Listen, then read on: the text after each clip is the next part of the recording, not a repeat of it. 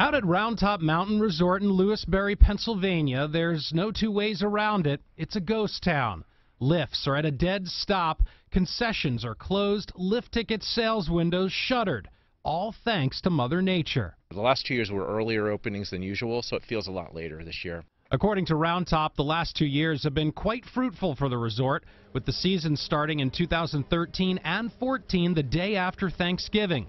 While the average opening date is the middle of December, making enough snow to get close to opening may be a problem this year. The snowmaking process is a delicate one. It needs to be 28 degrees or under for it to be productive. As you can see behind me here, they are trying, but with temperatures expected to reach the mid-60s, possibly 70 by Christmas Day, it could get more bleak out here.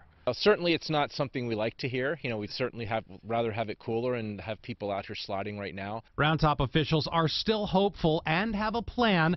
This as hundreds of part-time workers are itching to get to work and thousands of skiers are looking to hit the slopes. Right now our plan is any opportunity we have to make snow, we will be making snow. We have people standing by. The system is ready to go. So if something would happen and it got down to 28 degrees tonight, these things would be running. At Roundtop Mountain Resort in Pennsylvania, I'm Lowell Melser, WBAL-TV 11 News.